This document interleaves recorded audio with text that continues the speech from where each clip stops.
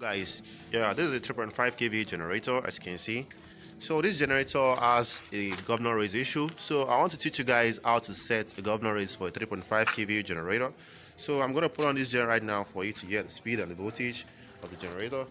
So I'll put it on for you guys.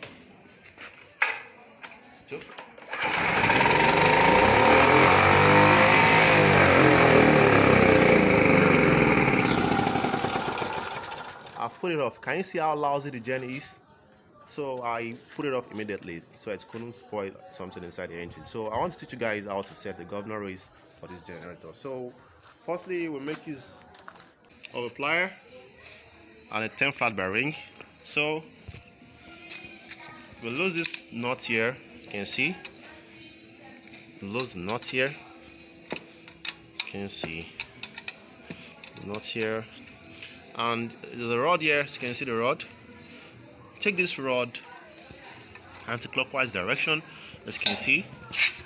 Take this rod anti-clockwise direction, as you can see, like this, you can see, and you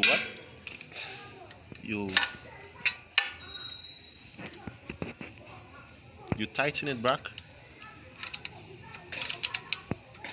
as you can see, tighten it back. So we're gonna put on this gen right now for you to hear the sound now of the generator. So put it on, choke it.